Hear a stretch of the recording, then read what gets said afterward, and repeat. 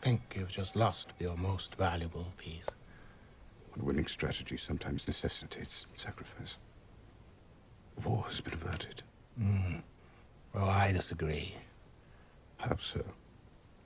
Didn't you find it strange that the telegram you sent didn't inspire any action to stop me?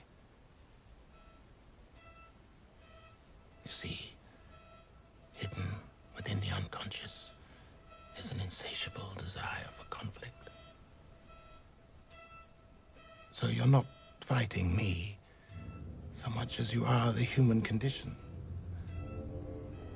All I want to do is own the bullets and the bandages.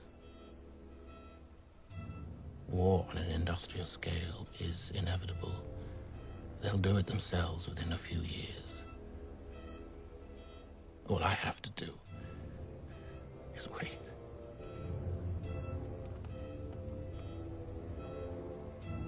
I like Switzerland. They respect the man's privacy here, particularly if he has a fortune.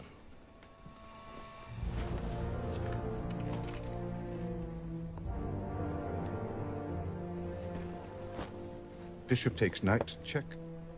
The game is over. You should get that shoulder looked at. About that fortune of yours, I believe it's just been substantially reduced.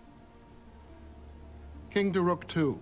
I attended several of your lectures. The equations of motion, which you will find in my book, the energy that is required to release this explosion is... It was in actually... Oslo when I first caught a glimpse of your little notebook. Red leather bound from Smythson to Bond Street. Rook to King's Rook 3. Check.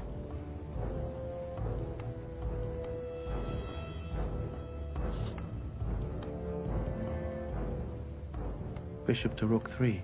Its importance was not fully apparent to me until I observed your penchant for feeding pigeons. Then it occurred that with an empire so enormous, even you must keep a record of it somewhere. Bishop takes bishop. Rook to Bishop 4. I then only required the notebook itself. You didn't make it easy. Oh, monsieur. Just the bags. I would need to endure a considerable amount of pain. Michael. Kill Her Majesty's Secret Service. But the notebook would undoubtedly be encoded, so how then to break the code? Rook takes rook. Pawn takes rook. Bishop to bishop 7. Queen takes knight pawn. Does the art of domestic horticulture mean anything to you? How could a man as meticulous as you own such a book, yet completely neglect the flowers in his own window box? Irony abounds.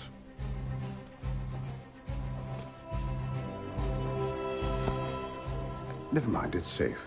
In London. Where my colleagues are making good use of it. The most formidable criminal mind in Europe has just had all his money stolen by perhaps the most inept inspector in the history of Scotland Yard. Any chance of a cup of tea? Box 0403. Check. Box 0801. How much more is there? That's the end of page 2. Page 3.